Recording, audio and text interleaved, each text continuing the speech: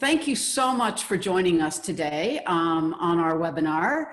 I'm Professor Jill Klein, and together with my colleague Amanda Sinclair, I'll be facilitating today's discussion.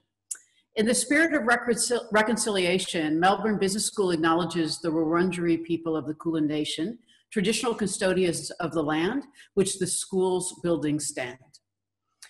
We also acknowledge the traditional custodians of country throughout Australia and their connections to land, sea, and community, and pay our respects to their elders, past, present, and emerging. Today's session focuses on leadership, which allows us to reflect upon the courage and impact of First Nations leaders. A little bit of housekeeping. So this seminar will run for an hour. We'll hear from our two guest speakers, and we'll leave time for Q&A at the end of the hour.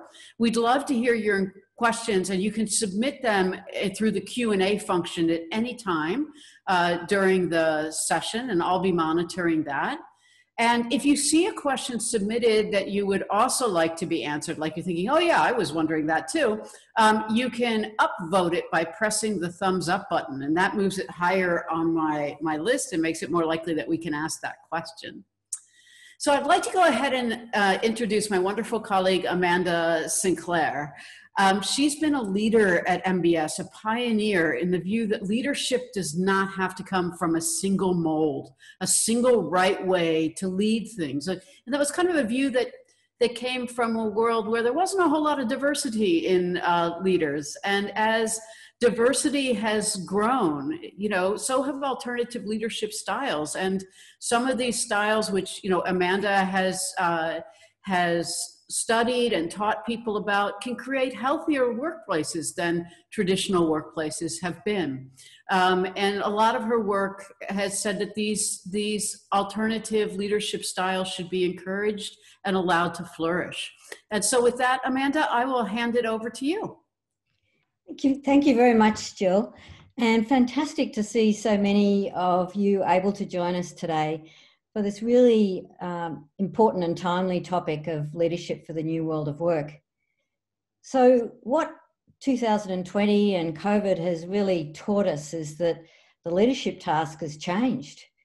What we're hoping for and looking for and needing in our leaders has really undergone significant transformation in the last 6, 9, 12 months. And, for somebody like me who studies leadership, this is a really great thing. This is an opportunity to really rethink our organizations and the way we lead them, given the dramatic changes in our ways of working. A big question, of course, is, will these changes in how we're organizing and leading be lasting? And how will we sustain the good things that we've learned, as well as adapt to, the uncertain conditions going forward? So for these questions, we have two amazing panelists that I'll introduce you to in a moment. Both of these leaders have really been at the front end of very rapid changes in terms of the multicultural and diverse nature of their workforces, their clients, the people they're serving.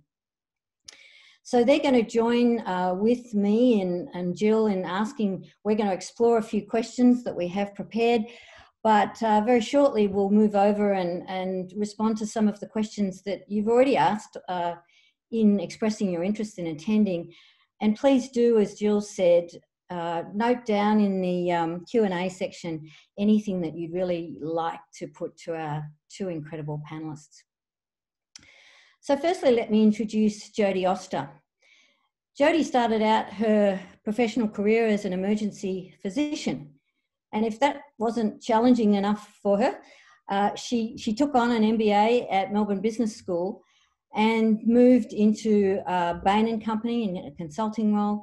And then later packed her bags and set off to Silicon Valley to be a leading entrepreneur in a couple of different startups. Jodie's currently the general manager of Uber Eats Asia Pacific, and so has fairly recently taken on a whole new role in terms of leading the company into that market. Jodie is also an incredible alumni of Melbourne Business School, and in 2017 was awarded Outstanding Alumni for her incredible commitment, not just to her entrepreneurial ventures, but to the sort of wider social good of what innovation and leadership can deliver. Our other panellist is Susan Ogden, and Susan also has a great long-standing connection with MBS. I first met Susan on a leadership program at Mount Eliza, and as the principal of Dandenong High School, I was just struck by the fact that Susan is an amazing CEO, and she is a CEO. This is Dandenong High School is one of the largest secondary schools in Australia. It is also one of the most multicultural, with more than 60 nationalities and languages represented among the student body, and of course the wider client base, which is the families.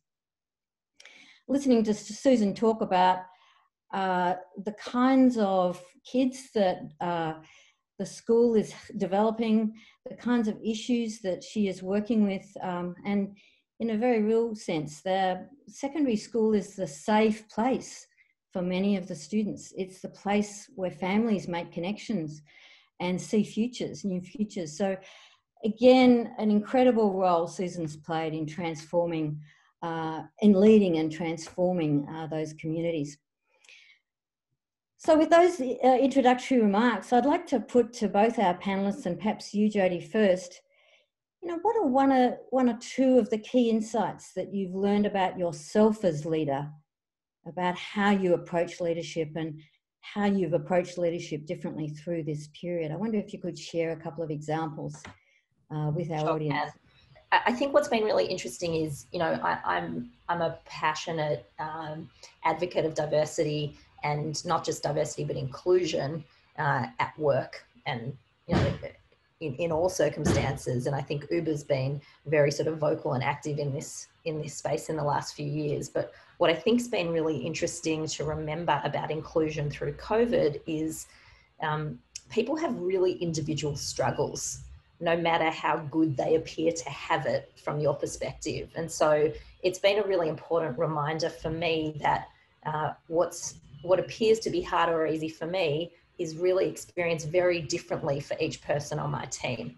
And so the need to really know your team as whole human beings and to understand their experience is absolutely critical.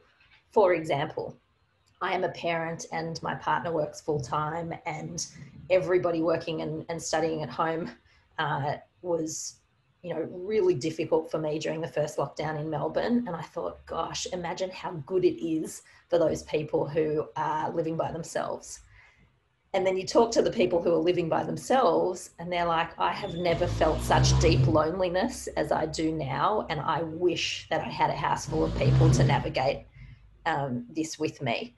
And so, you know, you sort of always cover, the grass is always greener on their side, but actually everybody has their own individual struggles. And so really knowing and understanding people's stories is so critical to be able to be truly inclusive. Just one more example on that is, because I lead teams across Asia, the physical living space that you're in makes a huge difference. I'm presenting the panel. Sorry. Sorry, clearly being disrupted here. So the physical living space that you're in makes a big difference. And I've got a lot of colleagues who are in Asia in really small one-bedroom apartments with kids, with partners who are working. And you know, we have much more space, most of us in Australia. And so just that example was another one that I hadn't really anticipated as difficult. So that's just, you know, a really strong insight for me during these last few months. Fantastic. And we're sort of also seeing the way in which life intrudes on work, you know, in your example at the moment.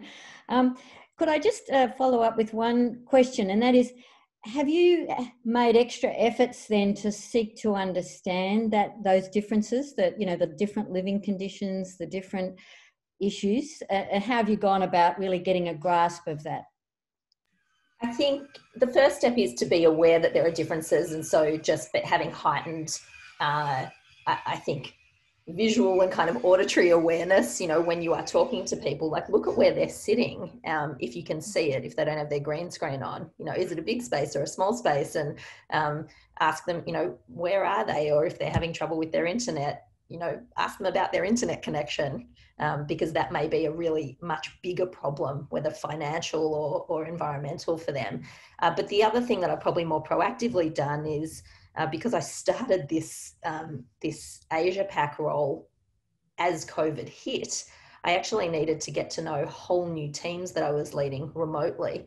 And so I have actually spent a lot of time inventing Zoom icebreakers, where you've got big groups of people online and actually using the background. If you're on an enterprise Zoom account, people can upload all sorts of pictures, and really using it as prompts for really interesting conversation about who you are and where you come from.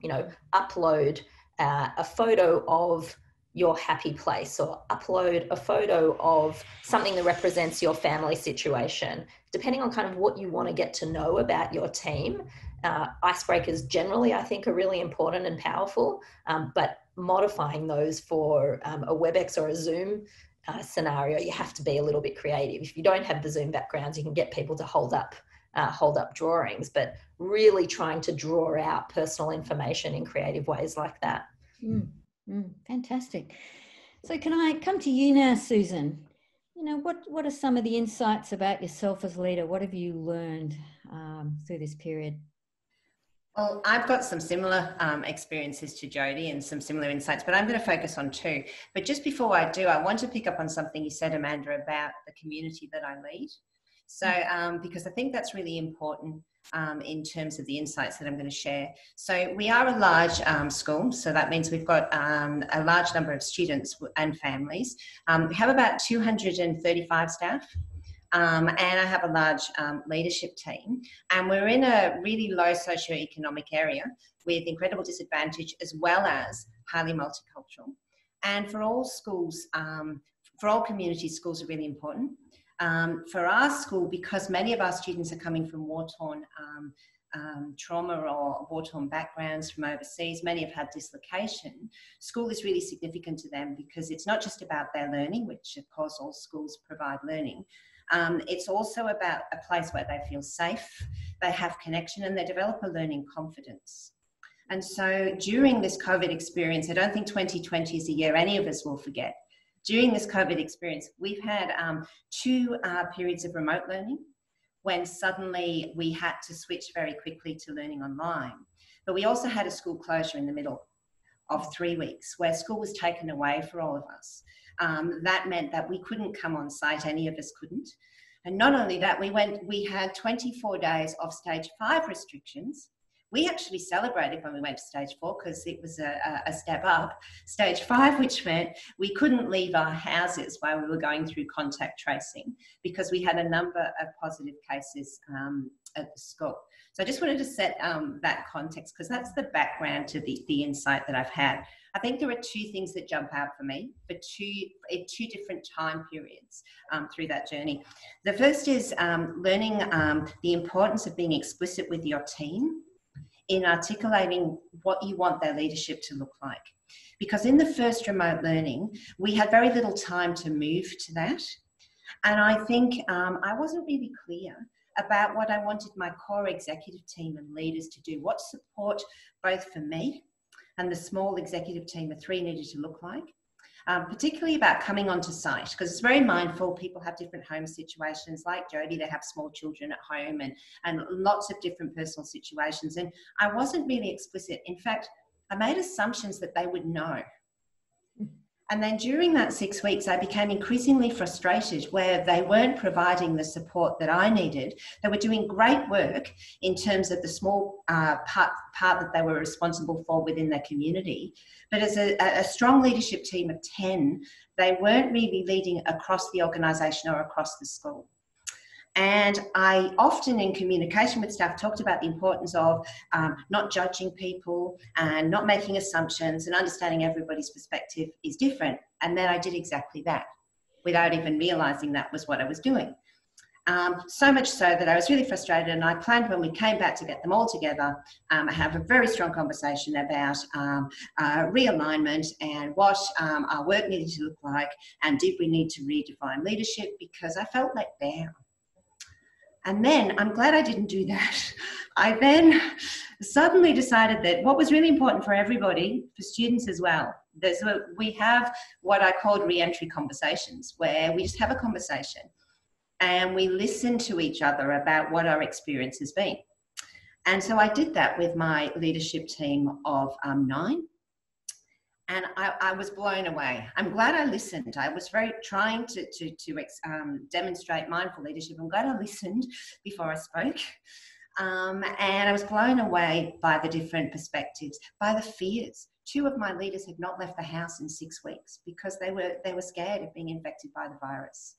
Whereas others thought that they were giving me the support that I needed. And I certainly learned through that not to make assumptions, that you have to be really clear, which the second time going into remote learning I did. And it's been fantastic. It's been one of the greatest experiences in terms of bringing the leadership team together, because we've raised those issues and we've raised them quite openly. And we've defined at key times during the 8 weeks this time, what our work needed to be. So that was the first one. The second one was during the lockdown, which I have to say and be honest about, is one of the most intense and difficult times in my leadership. And I've learned, and I've worked very closely with Amanda and Richard Searle and other people through your organisation, I've learned the importance of trying not to take things personally in leadership, and have positive self-talk and maintain distance and all of that. And I found myself almost insidiously being caught up in losing an understanding of what my responsibilities were. And it became very, very personal. Because after 23 weeks, we still didn't have a reopening date. And we had families who have 9 children in the house and 2 parents in a 3-bedroom house that hadn't been able to go out and do shopping properly, who hadn't been able to work, who were doing what I asked them to do, but were coming intensely frustrated. I had teachers the same, and there was constant pressure on what was happening, and there was all sorts of miscommunication with DHHS, and we didn't know. And without realising it, I started to take that incredibly personally. And I think my insight is that at some point, and I'll explain the point, my insight is that as a leader, you can't be responsible for everything. And it's really important to be conscious about what you can be responsible for. So you can't be responsible for other people's well-being. You can't fix a pandemic. You can't, no matter how hard you try, convince DHHS to reopen, because it doesn't work. And there was a moment when the pressure was building, and I was so frustrated, and I got bad news from DHHS, and I was going to have to go to the school community and say it'll be another week, which I was dreading to do. And I was in tears in my study, and I heard my 2 boys walking past. It was my son's 25th birthday, and I was supposed to make a birthday cake. And I'm a high achiever, so it was a 6-layer lemon and pistachio cake. And because the phone call from DHHS came, the flour and the ingredients were on the bench. And my 2 boys walked past, and one of them said, "Good luck on getting a cake now." Heard that, school again. And I heard them going up the stairs, and I suddenly thought, what am I doing here? I'm putting all this energy and my time with my family into something I can't change or influence. Yes, my community need communication, but I can't give them the answer they want, but I can find other things to talk to them about. And I can find other ways to deal with this. And I cannot focus on what we don't have and what we've lost, but I can look at what we've still got. And I can then talk about, so what are we going to do? Because we're in a situation that we can't change. So I guess defining and understanding and continually checking in with yourself that there are things as a leader that you can do, and there are things that you can't. And one of the things we've all learned through COVID is that any control that we thought we had is absolutely an illusion. Yeah. Fantastic, and such a lot of beautiful insights there about also, you know, getting perspective when things are getting feeling overwhelming, and using those nice little rituals like baking a cake to help you kind of remember what you can control and what you can't, the importance of nurturing those close. So I want to build on that and ask you each, if you would mind reflecting on how have you helped, your organisations, your team members, your exec peers and colleagues, to have you helped them stay connected? The sort of the practicalities of that, given that we've all been working remotely. How have you helped them feel purpose? And perhaps related to that, a lot of theorists say that you should never waste a good crisis like this. That perhaps it is an opportunity to get people to reconnect with core values and purposes. How have you gone about doing some of those things? Jodie, can I start with you? Sure. I think I will say I'm lucky that we had a lot of the sort of communication structures in place already. And so for me, it was dialing up the frequency of those and maybe altering some of the messaging a little bit to be, I want to say, I like to be thoughtful and authentic always, but it's almost like slowing down and taking more time to share during those forums, when maybe we would have been a bit more business first before, and now there's a bit more time for sharing. So I'll give you some examples. We have regular all hands at a global, regional and country level. We also have town halls for sub teams, and if there are specific topics. We have a really active Slack channel for those who aren't familiar with Slack. It's the sort of internal chat channel that we use. Zoom is a way of life for me. I would say my actual work hasn't changed that much because I spent 100% of my time on Zoom before, and it's 100% during COVID anyway. So all of those things were in place anyway. So increasing the frequency, absolutely. Changing to, instead of written Slack engagement with my broader team, to do a lot of video engagement. So I will often post a 2 to 3 minute video on that Slack channel so that they can hear and see me instead of just my words, because they might otherwise have done that in person as I traveled around the region and to their teams. And then adding some sort of fun and personal content that I suppose changes. It's a replacement for those water cooler conversations or the dinners that you might have if you're physically present in those markets.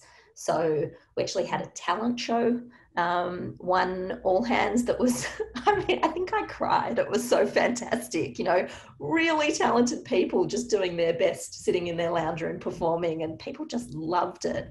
I've taken one of those 2 minute videos in the garden with my kids instead of giving a business update.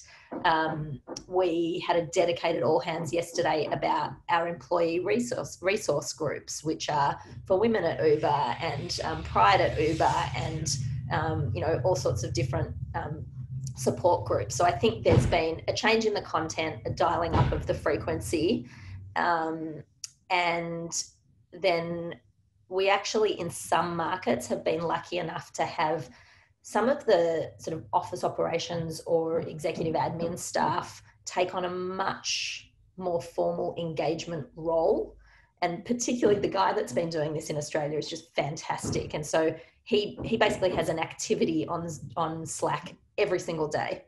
And it'll be things like, post something you built this week with your own hands, or post a photo of a place that you'd rather be, or, we now have meme Mondays. And these things might seem really sort of frivolous, but it has really helped people have a laugh, feel connected. It's brought some lightness to, I think, what is a pretty heavy and monotonous time for a lot of people. And so I think those are some just really practical, tactical examples of what we've done differently.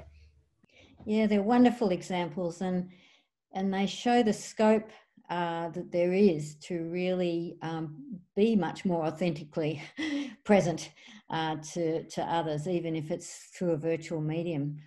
So Susan, what about you? What are some of the things that you and your team have done? We've done very similar things to Jodie, but I'll just draw on a couple that Jodie didn't mention so that I don't go over the same sorts of things. I think having a really clear focus with your team and your whole staff is important. I think that right in the early days, I used a visual image of the Starship Enterprise and Captain Kirk, because that's how I felt going into remote learning the first time. Because we were navigating the unknown, we were boldly going where no school has gone before, I think were the words that I said, and that we identified 3 elements early on, and we kept coming back to those. And I think giving a clear focus and identifying what the important things are is important. So our 3 elements were maintaining connection beyond yourself to the community, understanding you're still part of a community even if you're not physically there. Being very mindful of sustainability. So whatever we come up with to do, it has to be sustainable. And then the importance of communication and communicating in a range of different ways. But another thing that we found really important, and I don't think we realised the importance of it at the time, was, as Jodie said, using the structures that you have, but trying to maintain a sense of normality. And so one of the things that we did that not all schools did is we decided to stay with the timetable. So we didn't change our day structure for our families. We kept it the same. And that didn't mean the teacher was up front and teaching and speaking at the students through Zoom for 75 minutes, but it meant that period 1 on a Monday, it might be English, you had access to your teacher in that time and you did a range of different things. We found that really, really powerful.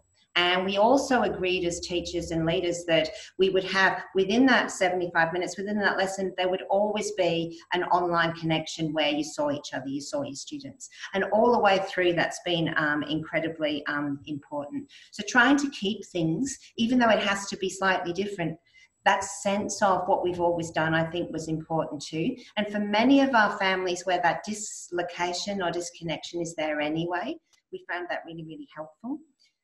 Checking conversations so that everything's not online was important, and we used our large leadership team and structures to do that. So every fortnight we rang every family and we spoke to every set of parents and we checked in with students so that we were doing it through the different platforms and through email, but we actually had a phone call conversation. I remember one parent saying, "This is the first time I've used the phone to actually have a conversation in 2 weeks." But that was really helpful, and parents knew we could do that. We established a wellbeing hotline, which was 24 hours, and we monitored that. We shared that amongst the leadership team, so that if somebody had a question, they could call us. And we used a range of different technology. We even on Anzac Day, because our school is one of the oldest in the state, and the first principal fought at Gallipoli. And so Anzac Day is a big deal, and we always have this big assembly. And it's a huge, it's right across the wider community, and we couldn't do that. So we had me laying a wreath by myself outside that we videoed and loaded through Vimeo, which was a little bit sad. But I also made, in my own kitchen, having my husband using an iPhone to film me make Anzac biscuits for the community. Now, I was a bit embarrassed, and we had to edit some of my language as things went wrong throughout the cooking process. But what was really powerful about it, and we got so much feedback from the families, and you've got no idea how many people watched it, was people didn't want to know how to make Anzac biscuits. They wanted to see my kitchen. And it was huge for them that they got to come into my house. Mm. And one of the things that we found through this whole process is the strengthening of relationships and the change of power dynamics within our community. Because my leaders have come into my house, they've seen me in my hoodie, which is amazing for them. Students didn't even know that I wore runners. So that's been a whole new learning for them, is that things like that have been really powerful. And the final thing I would touch on is the acknowledgement. Acknowledgement is really, really important. The acknowledgement, explicit acknowledgement of that this is a crisis. I remember our wellbeing team person doing a presentation, and he talked about, this is not stressful, this is trauma. That was really powerful for lots of us, that we're in a pandemic and that will have an impact. And here are some strategies, and this is what you can do, but just be mindful of that and kind to yourself, that this is an extraordinary situation that we are all going through, and then acknowledging people's contribution. So my PA is still not speaking to me about the ideas I've had around this. But the first remote learning, by the end of the term, we organised for a card with a picture of me and the student leaders and signatures from all the school council thanking staff for their contribution, and we gave them a school scarf in the school colours and we left it on their desk. And it had a huge impact. People loved it, they thought it was great, but they didn't care about the scarf. It was the fact that people had hand-signed the card.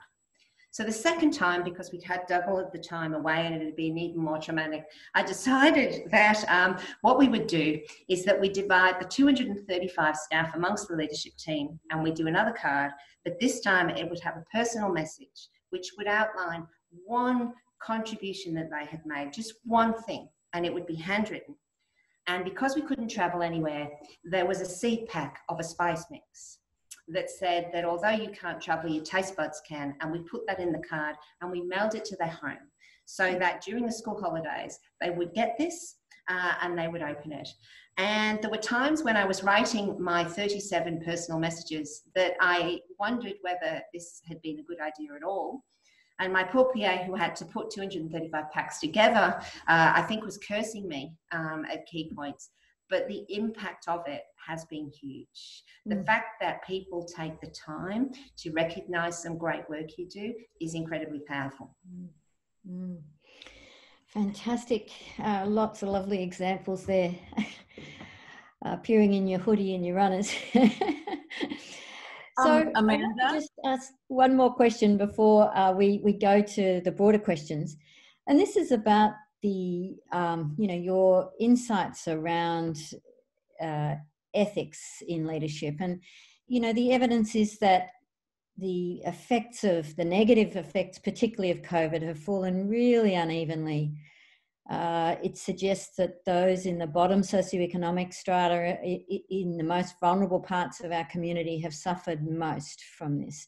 And, both of you in different ways have got access and have connections to those communities. So I'm just interested in your reflections about how you've responded to some of those issues in your work. And perhaps I'll start with you this time, Susan.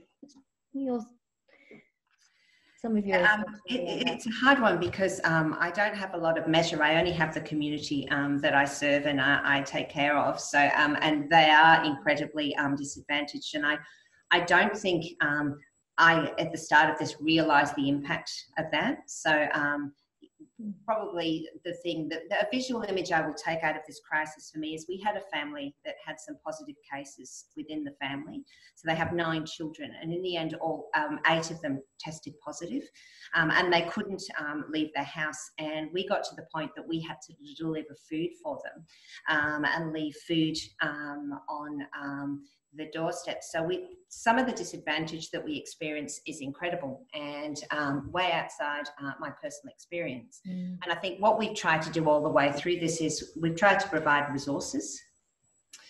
So in the first remote learning, we provided 600 laptops to families, plus dongles and internet access, and we're supported by the department to do that. So we've tried very much to do that. But I think the challenge for me is trying to understand what the impact is and will actually look like. Yeah. It's funny, and I'm probably not answering your question, Amanda, but it's funny. I've got a big challenge at the moment that I'm really grappling with because I've got 260 or 70 parents that are going to be our Year 7 parents for next year. So we've got potentially 270 new Year 7s, and just trying to grapple with doing online transition and supporting them through a time which is already quite full of anxiety because it's the unknown, but doing it at a time where they haven't really had grade 6 at their own school. They've got all the grief around that. They haven't been able to come on site and have the normal tours, the normal connection, the normal program we would have. And how do you do that when a lot of them don't speak English? Not all of them have computers. Is really challenging, I think. And so we're really grappling with that. We're doing everything we can. I think one of the things that we have learned is the importance of going to the families themselves. Again, as I said in my first comment, not making assumptions about what they need, because if we're doing that, then we're bringing our middle class-wide experience to that. And sometimes we actually miss the mark. Yeah. And the final thing I'll say before I hand over to Jodie is just that I said to my leadership team yesterday, we're all talking about the impact of COVID on mental health and well-being, particularly of disadvantaged learners. And the education minister said that, you know, it will be our communities, my community, that will be most hit by this. But that again is still an assumption and a guess. I don't think we'll know what the impact of this will be now. And I think it may take a period of time before that becomes really, really clear. Evident. Thanks, Susan. What about your experience, Jodie? I think this has been really interesting in my position from sort of at least three angles. One is the team, one is the small businesses that we partner with, and then one is the independent contractors or the delivery partners that we that use our platform. And they have all had challenges in different ways. I think we've talked a lot about the team and you know, the headline on the team front, I think Susan and I, you know, are in fierce agreement with. It's, you know, be aware, don't make assumptions, and then be flexible as much as you can in how you respond, as well as, you know, thoughtful and authentic and all of those things. I think the really challenging piece through COVID has been how to best support small businesses and independent contractors in different markets that are at different stages of COVID and restrictions and therefore consequences for their earning potential. And, you know, Uber is a very polarizing brand. We are not, in my view, portrayed very fairly in the press at all. So, you know, be careful what you believe when you read the paper. I really, really believe that if those partners don't succeed, then our business can't succeed. So with that in mind, we have had to really thoughtfully navigate what do small businesses and independent contractors need, especially during this time, but always. And for small businesses, I think it was really delivery as a matter of survival in lots of places where their dine-in trade just disappeared overnight. And so it became giving them a way to continue to access customers, helping them with relieve some cash flow issues, and then working out ways that we could give them some margin relief through certain channels. So, for example, offering free pickup through the app, which we had certainly in markets like Australia, so that if they couldn't afford to use delivery, at least customers could still find and access their menus and their food without needing to pay a third party any money. So I think driving demand to those small businesses, and in fact in Australia we did that over and above enterprises, which was a really difficult conversation to have with big valuable partners that we do business with, because most of the package that we announced in March only went to our small business restaurants, not to enterprise partners. So saying, you know, it is a time to really look out for the small guys and understand they need continued customer demand. They need cash flow relief. So we moved to things like daily payments instead of weekly or fortnightly, giving them access to free or super low cost channels. And it was very much, you know, like listen, act. What do you need? What do you need this week? Okay, month one has gone by. How is that feeling? Is that working? And doing that at scale, you know, we've got in Australia more than 30,000 individual storefronts, and in Japan and Taiwan, the numbers are higher than that. How do you actually provide that level of care at scale? And that's really, really hard. So I think we've kind of been doing a lot on the fly and learning as we go. On the independent contractor front, particularly if you follow the news in the US, I think COVID has really brought this argument to a head. I think more than ever, access to flexible work, and there's two key words there, access and flexible, are absolutely critical. You know, we've got unemployment at record highs in multiple places. It is so easy to get online and work when you want and where you want as an Uber driver or delivery partner using the platform. And that is a very important role to play, especially in temporary times of crisis. And that existed before COVID and continues to exist now. Now, you know, there's lots of talk about, is the independent contractor model right? You'll see from what the CEO has written and what I believe, that driver and delivery partners do prefer to remain independent so they can preserve their flexibility. But, and there's a big but, independent work is not perfect. And so the battle that we have and that we are fighting with those who support independent contractor work is, how do we get better entitlements for independent contractors without having to shift into the only alternative right now, which is full-time work, which is not consistent with our business model. So it is about really continuing for people who really desperately need access to flexible work. How do we continue to provide that?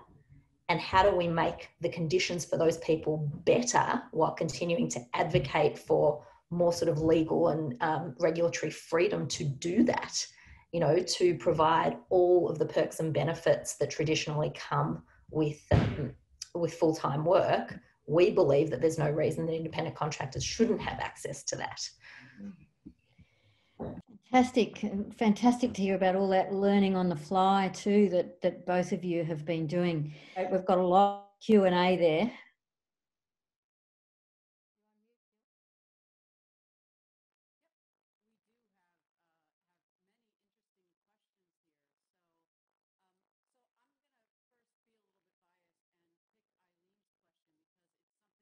It, you know, it really keeps coming back to this same thing of just not assuming that people are in the same situation as you are. And so I actually have found myself in the habit of asking at the beginning of most meetings that I have, whether that's one-on-one or group, you know, tell me where your city's at or your country's at this week. What's happening on the COVID front? What are restrictions like? What are you able to do at the moment? And you also get that a little bit from the tell me about your weekend question, which is sort of less direct, but certainly enlightening, because people who are in pretty heavy restrictions will say, well, you know, I stayed home because I'm not allowed to go anywhere. And so I think opening with that seemingly benign question, I think tells a huge story, depending on, you know, who I'm talking to in which market. It tells me a lot about their personal circumstance. I think on the original question of how do you deal with people from your team who are in Melbourne who are having a worse experience than others, I actually think it's really hard. And we have majority of our team in Sydney, and I think a lot of the time they do forget about the Melbourne experience. And so it just takes Melbourne people speaking up, one, to advocate for themselves and saying, sorry, remember us, we're still in a pretty shitty situation. And then just making sure that you reset when that's been brought to life. But I think, you know, the Melbourne folks do have some responsibility to remind the people that they're working with of their circumstances. I think it's really difficult as a leader when your team makes you guess the difficulties that they're going through, and they don't flag when they're having a hard time. So I would say that responsibility should be shared. And one of the things that I would add is just certainly we've used learning stories a lot. So sharing stories, and whether it's a lesson with adults, so it's a leadership session with adults, or it's a professional learning with adults, or it's with children for us, although we're all in Victoria and we're all under restrictions, is that we chunk things, we break things up. We've got activities and wellbeing activities that sit amongst the learning, where there's an opportunity for people to share their thinking. And I think that's really, really important. And just looking at the delivery, whether it's online or you, we've had a situation this week where half of our students are back and half of our students are not. So we're trying to run lessons, or we're trying to run meetings with staff, and we've got some at school and some at home and some in the car. and some walking to the car park, and you're trying to do that. And I think we always start now with a warm-up activity to get us into the headspace of the work we're about to do, whether you're students or not. And part of that warm-up activity is a check-in about where I am now, not just in location, but where I am in my headspace now, so that you can park that so you can focus on what you're about to do.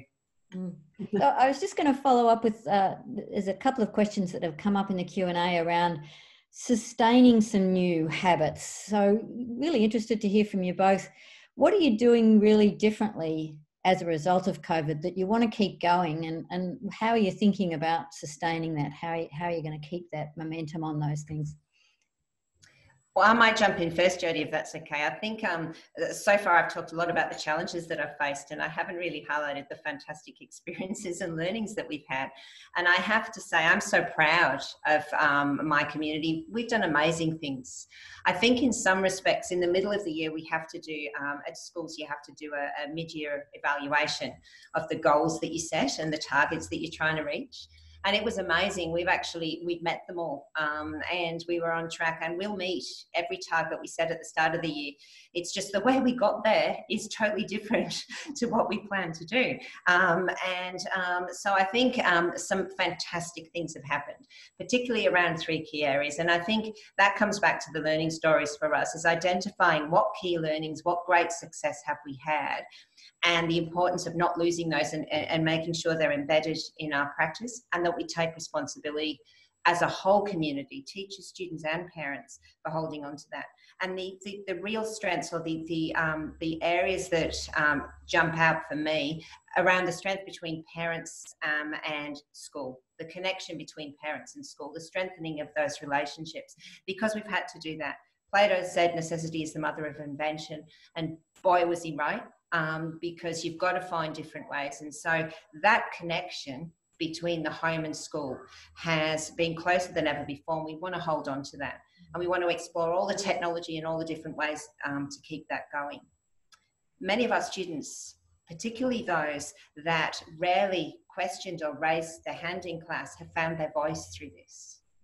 Particularly our first phase learners, our transition EAL students, use chat function to ask questions and to share their thinking. They've been really empowered, and our students have had to have a sense of agency and responsibility in their learning, and we don't want to lose that. We don't want them coming back to sit passively and listen to the teacher go through content, because they've had to inquire and they've had to discover and they've had to answer questions and ask questions themselves. So we definitely want to hold on to that. And technology has, I hate technology. I've learned more about technology than I ever hoped to. And at some point I want to lose that knowledge completely. But I think there are some incredible opportunities through it that I didn't even think about. And I won't go back to that. So the idea of having a staff meeting online so that people can come in and out, and that flexibility, we will continue to use, because it's great, it's effective, it saves time, it means you can focus on other things. And the final thing, the key learning from many staff, the biggest move forward in terms of pedagogy for us, which is the science of teaching and improving practice. For 3 years, we've focused on coming up with a model of what great practice looks like in the classroom, and what I want our teachers to do. And we've battled with that with staff, and we've supported them, and we've challenged them. We've still got inconsistencies across the school. We've made greater gains in that, in them understanding what the model means and looks like day to day in their classroom when they couldn't go in their classroom than over the last 18 months. Because suddenly, it's not like they've had new learning, they just suddenly understand why we've been focusing on what we have for the last 2 years. And they've said, now I get it. And so they've come back, and they're very different teachers. And I'm incredibly proud of that, and their resilience around that. And the fact that they're prepared to say that. They're making themselves vulnerable in sharing their learning with others and saying, you know, now I get it. Yeah, fantastic. Thanks, Susan. Jodie. I think on a personal note, the 2 things that have really stood out are the lack of travel, but what that means into the future is, when is a face-to-face interaction really critical. And I think the default before was just getting on a plane because you just got on a plane. And, you know, we know the impact on the planet's not ideal, but also really takes a personal toll on people who have to travel a lot. And so I think just being really acutely aware that we've thrived as a business in most ways without any travel at all. And so really rethinking, when does it actually matter? When does it really have value to get on a plane and come together in person? And I think that's generally a positive, both sort of commercially and personally.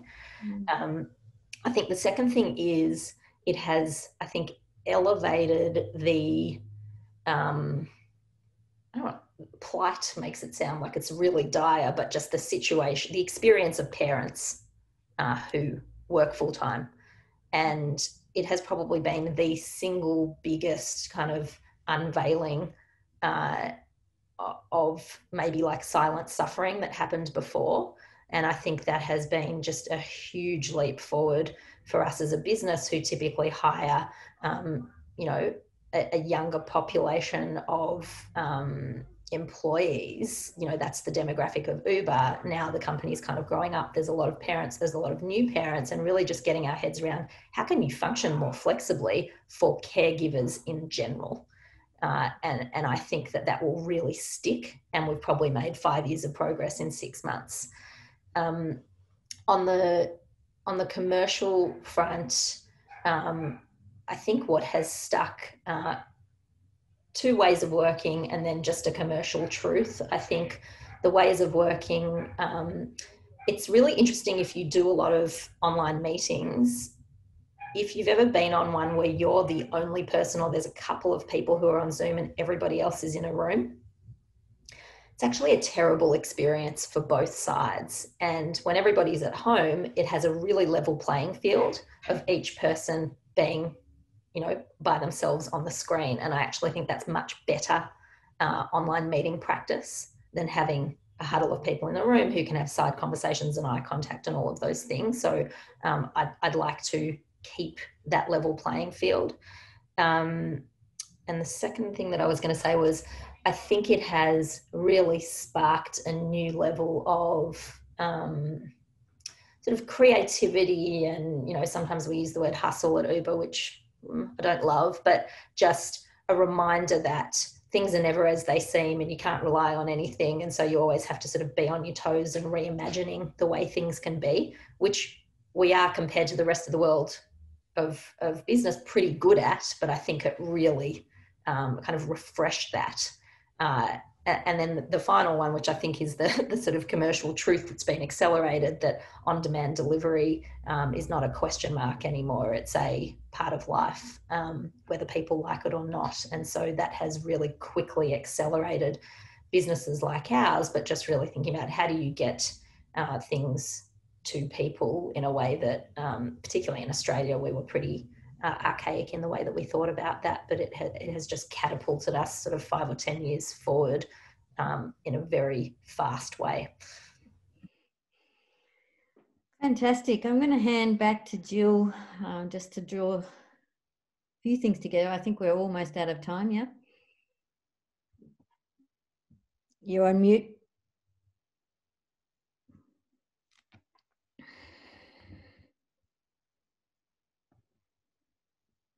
Okay, now how's that? Yeah. Okay, all right, good. Thanks very much. So Amanda, did you want to sort of address any themes that you saw coming through there? Yeah, so look, just as part of bringing things to a close, I really just wanted to thank you both. There is so much in what you've both said, both at a kind of a reimagining, to pick up on your term, Jodie, in the way that you're going about leadership, which I think is just going to be so inspiring for our audience, and certainly has been for me and Jill, I know.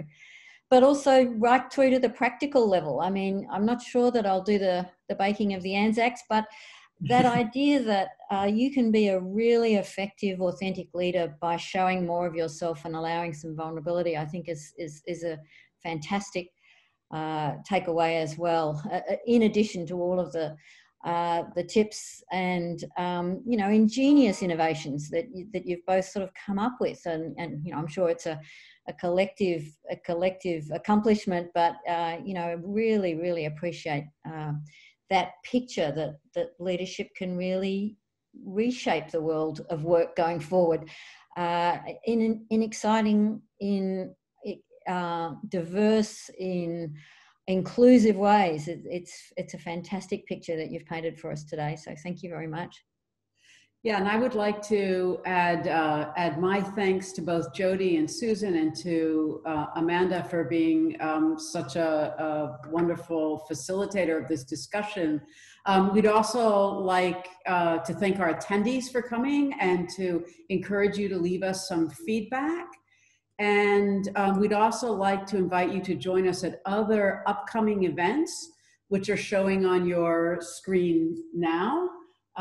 So more in the women in leadership, and a couple of other talks and events that are coming up. So we welcome you to come join us for those. So thank you very much to everyone for this very interesting and fruitful conversation. Thank you. Thanks, everyone. Bye.